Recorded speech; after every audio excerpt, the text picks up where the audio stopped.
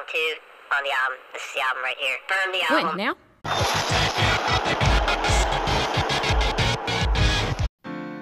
Hey ladies and gentlemen, welcome back. It's Godan. Seven Laborers is here. Rostam. There's a lot to talk about this guy. The community is mixed. Are better Titans coming out? How good is he really? We've been seeing lots of agreements with him. And right now when you look at the leaderboard, this event is big.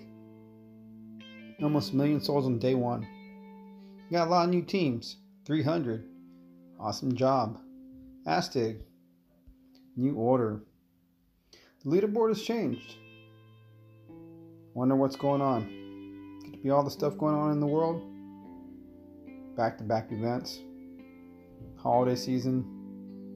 Real life turmoil. The pandemic. Lots of reasons for the slowdown. But the game ain't slowing down at all. No, there's a lot happening. Will the leaderboard stay like this over the course of the event? Is this going to make history? It's making something. And something it's doing is making money. The community's been mixed for a few days regarding the changes to the game. We'll see. So far so good. Everything's staying the same. It's also time for the bone dregs. They did carry over. I had 7 from last year.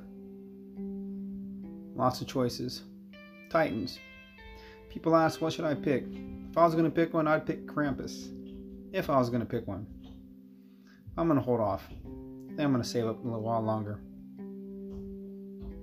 And almost to the 15,000 Divine Gems for our new Divine Titans. Although I could get in the Crosshair or Life Spark, just not making the pull. I'm going to wait. Because sooner or later, all this is going to change. Come in, London. Come in, London Control. So there's been a lot going on. A lot of new names in the top 50. Day 2. It's almost over. The leaderboard looks like it's never looked before. Said a lot of new alliances. A lot of things happening behind the scenes with a lot of teams. A lot of players are coming to their end. But we're still seeing some new growth. A lot of new players coming in.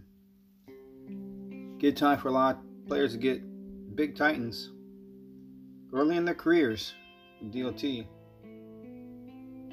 This is a big change. It's interesting to see how this is going to play out. We know it's going to take more than 1 million to get into the top 50. This Titan's worth it. But because of the mixed reviews, we saw a jump in the souls. But it isn't climbing much. We'll have to look at the next day and see how it's going. It's moving. And some of our familiar names just aren't there. ERU Elite's in the top 50. But for how long? Now the final day of the final hours. If you've been perusing the out of game chats, you'll see that this Titan is now loved by a lot. There are those who still don't want the Titan, missed out on the event. It's kind of too late now, because we're at the end. And the leaderboard has changed a lot. This shows a new horizon for DOT. People are interested. The game's not going anywhere. Just new names, new faces. Top 50? Always going to have a top 50. It's always going to take a lot of souls. This event did not break records. But the pandemic has been pushing on the world for a long time now. It's taken its toll. NTG has finally made it.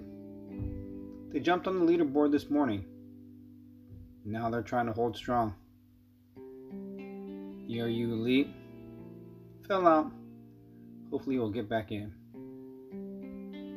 Got a few more hours. I'm going to see how it gets done. But it looks like Beta Soul's taking first. Natico's taking a break. Maybe we can have a new third place team. So as always, relax, enjoy, be balanced, have fun. Take care.